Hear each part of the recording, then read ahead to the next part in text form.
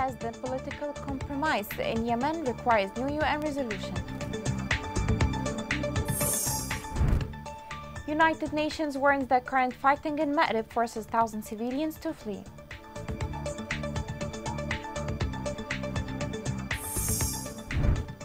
Houthi rebels renew shelling civilian areas in Hodeidah, violating Stockholm peace agreement.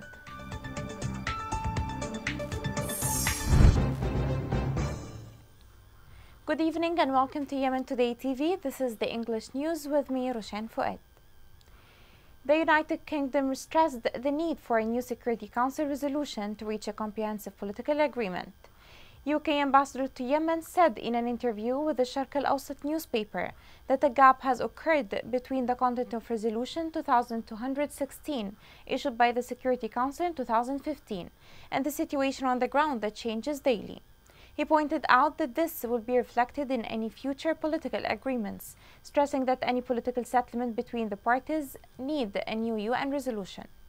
The British diplomat suggested that the new UN envoy to Yemen, Hans Grunberg, will present a comprehensive peace plan soon. UN Humanitarian Coordinator in Yemen, David Grassley, said they have now been given authorization to access Abdiyah, though security concerns remain. According to Reuters, Grassley believes that the situation now is quieter and aid access in the upcoming days could be greater, calling for the humanitarian corridor to be agreed by the warring sides. The UN top official added that a lot of supplies, food, medicine, and rapid response kits that provide basic necessities for those who are displaced are being deployed. The international community called on Houthis to lift their siege on Abdiyah. More than 35,000 civilians are at risk due to fighting and blocking humanitarian aids. More on this story is in the following report. The new United Nations Special Envoy for Yemen, Hans Grunberg, told the Security Council in his last briefing that urgent political talks without preconditions are essential to negotiate a settlement for the conflict in Yemen. Grunberg's briefing may shed light on the main problem in Yemen that centers on the wide gap of trust. The trustless atmosphere in Yemen may have been originated from the Houthi unjust practices against the whole country and from their political and racial agenda, with which they try to transform Yemen into a new Imam state, supported in this regard by their Iranian ally. This fact is clear, with Houthi refusal to apply any of the compromises they have reached to solve the crisis. Yemeni head of Senate Ahmed bin Dagr accused the rebels of failing to support the United Nations attempt to reach for a just and comprehensive peace. According to bin Dagr, Houthi refused to endorse the Kuwaiti document they agreed upon that included military, security, and economic understandings. He added that Houthis hold up the Stockholm Agreement and benefited from the international lax stance. Bin Dagr added that the rebels are being steered from Iran, which looks to the Yemeni crisis as a pressure tool in their own nuclear crisis with the West. As to him, the solution in Yemen must stick to a comprehensive ceasefire, a national dialogue, and a national conciliation, describing this regard as the United Nations rule as underplayed. The statements by the United Nations envoy and the Yemeni head of Senate coincides with the ruthless Houthi offensive on Ma'rib and a stifling blockade on Abdiyah that end at the time being any hope for peace revival.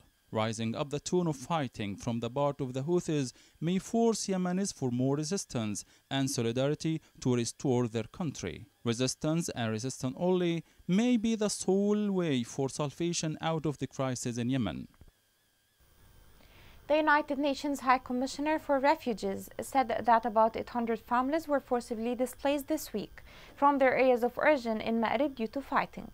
The organization expressed concern over recent developments in Ma'rib, where intense fighting forced hundreds of families to flee. A recent international report confirmed that fighting between Houthi militia and government forces led to creating 7 new front lines across Ma'rib with Sana'a and El Jawf. Meanwhile, confrontations remain sporadic in Hodeidah, El Dala, El Bayda, Saada, and Taiz, with no breakthrough since the Stockholm Agreement in December 2018. In Maghreb, government forces backed by tribes targeted Houthi positions in Sirwah front. Field military sources said that government forces and tribes inflicted heavy losses in life and equipment among the rebels.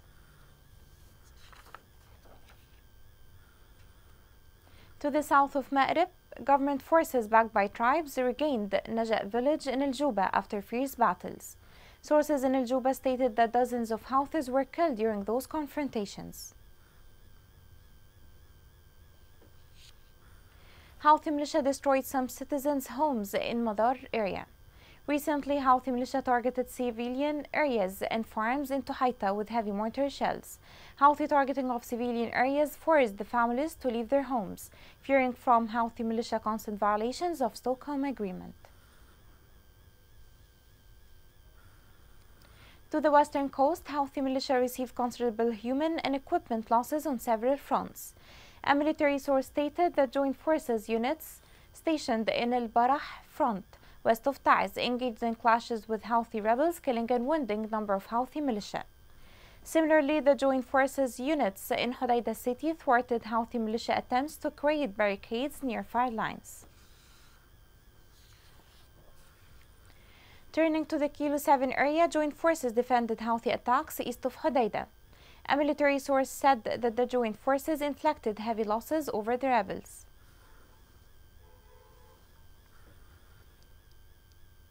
The coalition announced the targeting of booby-trap boats assembling site. The coalition said that 4 booby-trap boats were destroyed in Al Jabana coastal camps in Hodeidah. The coalition added that a total of 91 remote-controlled trapped boats were discovered and destroyed, posing a direct threat to maritime security in Bab el-Mandeb Strait and the Red Sea.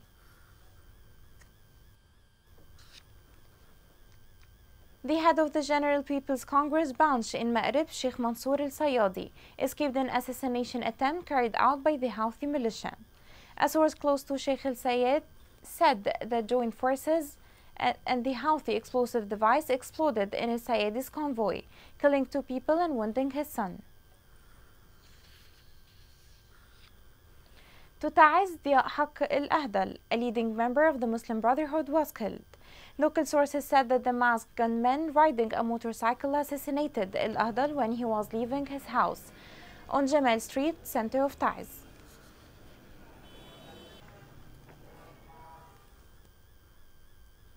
The war in Yemen has impacted all factions in the society, yet vulnerable women have been hit severely, especially in the Houthi-controlled areas. This report has more in this story.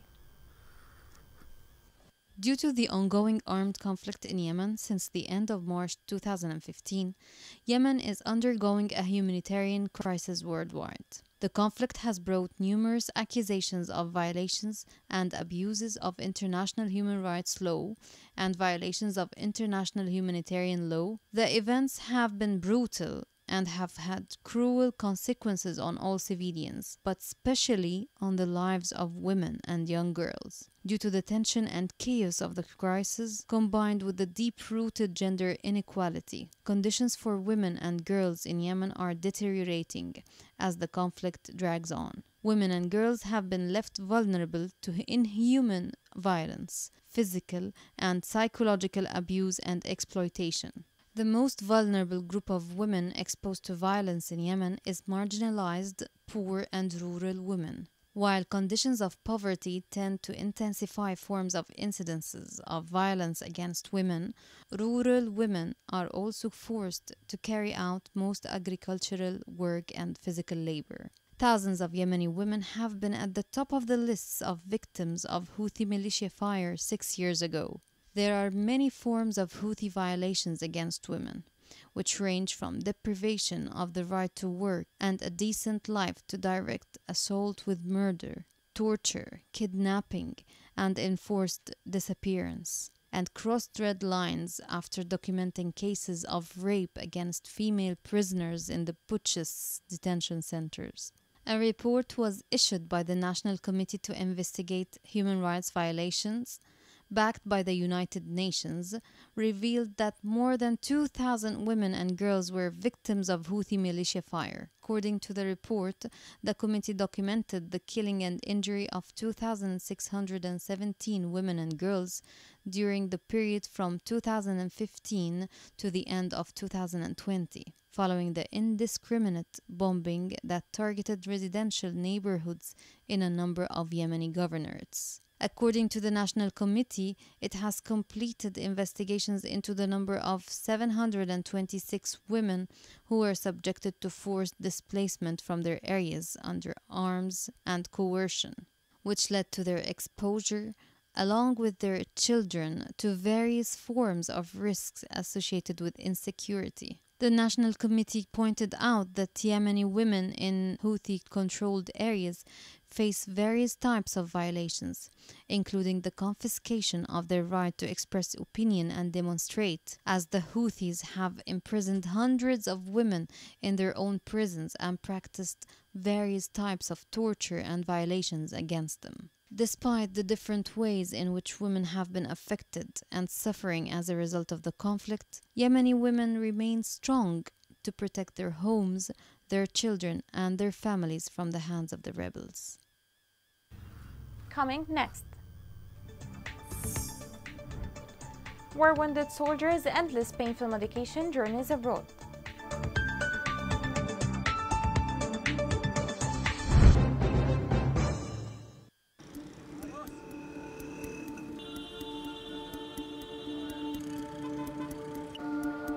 راتب الواحد 120 ألف، والكيس الدقيق ب18,000، والكيس السكر اليوم ب20,000.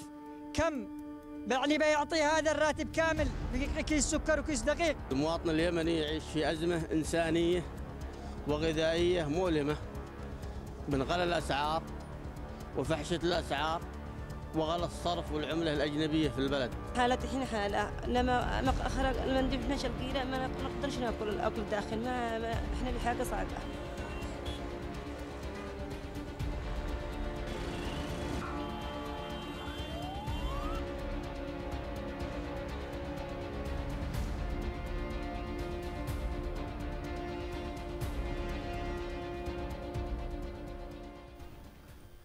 Welcome back.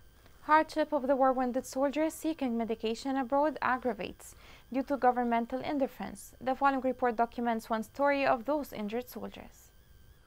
Salah al-Muhammadi is a citizen from Taiz who was injured during war and has come to Cairo to be treated from war injury. He is abandoned here in the Egyptian capital, Cairo, as no one looks after him. Salah wants to be treated at his own expense, yet, according to him, he did not receive any of his financial rights and salaries from war-wounded committees. Salah was stationed in the 84th Ground Forces Brigade in Saada Governorate. He was shot in the head, which led to him being semi-paralyzed, causing him to lose the ability to move normally. But authorities' neglect affects him more. I am Salah al-Muhammadi, a wounded soldier affiliated with the 84th Brigade in Kitaf Axis, 6th Military District, Saada Governorate. I was shot in the head at Jabal al-Dhahr during battles with the Houthi militia. I am now semi-paralyzed and am facing difficulties in paying the fees for treatment sessions. Currently, I'm being treated at my own expense. I do not receive any money and I cannot cover the costs of eating and drinking, renting an apartment and physiotherapy sessions that the doctor advised me to do so. Salah spends his time inside this modest apartment without an escort, despite his great need for it. From here, he calls on government to look after the wounded and not to abandon them. Looking after war wounded is one of the most important duties because they sacrifice their lives in defense of the homeland. I'm currently in Egypt treated and I do not have a companion to help me. I'm alone and there is no one to take care of me. I call on the government and Ministry of Defense and the President, the Vice President to consider the war wounded. I call on the leadership of Taiz, represented by Nabil Shamsan, the governor, and the Speaker of the House of the Representatives, to consider the wounded who sacrificed their lives for the sake of the country and to support me to get over this difficult phase in my life. The Yemeni embassy in Cairo confirmed that the war wounded in Egypt are estimated to be more than 3,700. They receive medical care and financial dues from committees and medical attaches of the Ministry of Defense. Salah hopes that his name will be included in those lists, assuming that authorities will not turn their back on the wounded and those who sacrificed themselves for the nation. In Sana'a, a health militia issued a decision banning the sale and purchase of real estate without referring to their intelligence services. Health militias seize real estate and citizens' property through what is called Security and Intelligence Agency, which is under the direct supervision of the Iranian Revolutionary Guards. A CAPS organization concerned with providing analysis of the humanitarian situation said the war in Yemen depleted people's lives and prices of basic commodities doubled more. The report confirmed this year 16.2 million people in Yemen are expected to face high levels of acute food insecurity, and the economic war between the government and houthis has led to a shortage of fuel and basic commodities. According to the same report, Yemenis have also suffered from disease outbreaks including coronavirus, cholera, diphtheria, and dengue fever. An estimated 17.9 million people lack adequate health care, and only 50% of health facilities are still fully functional. Economists consider the government's decision as futile and ineffective. The experts called on the central bank to stop and withdraw the licenses of exchange companies that have in their treasury more than 4 billion Yemeni riyals, as it is a currency speculation, since the supply of Yemeni riyals is huge and contributes to making crisis and the collapse of the economy. Despite war climates, Yemeni youth, especially women, continue to contribute in the cultural life in different ways. This report tracks the story of such creative youth artist Saba El-Jallas.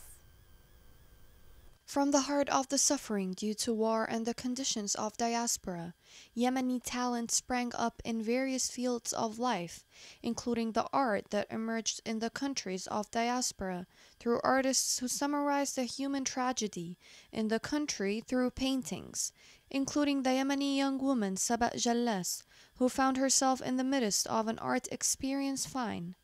المعرض اسمه أوتار.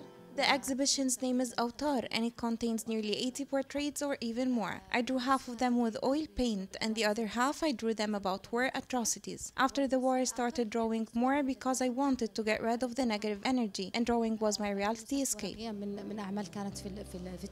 More than 80 paintings included in the exhibition of the artist Saba varied between the paintings that conveyed some aspect of human suffering and the challenges of living conditions in a war-torn country, unique in fine art. The artist knows how to show the pain and suffering through her drawings. If you focus on the drawings, it shows the pain, but at the same time, it shows hope. After the artists found themselves in Yemen, the weakest link in the conflict, they went out to the countries of diaspora, including Egypt, which opened its doors and welcomed its Yemeni brothers who searched for decent living opportunities away from war, including art, which gave them the opportunity to convey a special philosophy they believe in and are inspired by their artistic abilities through the expressions. I came today to attend the exhibition of the Yemeni artist Saba. The drawings are amazing, and what touched me the most is the drawings related to the war. Yemen possesses a depth of civilization from which artists draw inspiration from their works, especially the artists who were distinguished by special methods in the art of painting, including Saba, who formed an honorable model for conveying a beautiful image of Yemeni art with its ancient times and originality, and was able to deliver a proud message about her country despite the war that entered its 7th year. Here's a reminder of the main headlines. The United Kingdom says that the political compromise in Yemen requires new UN resolution.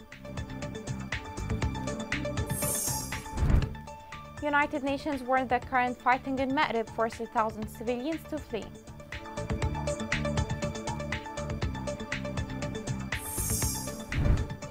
Houthi rebels renew shelling civilian areas in Hodeidah, violating Stockholm peace agreement.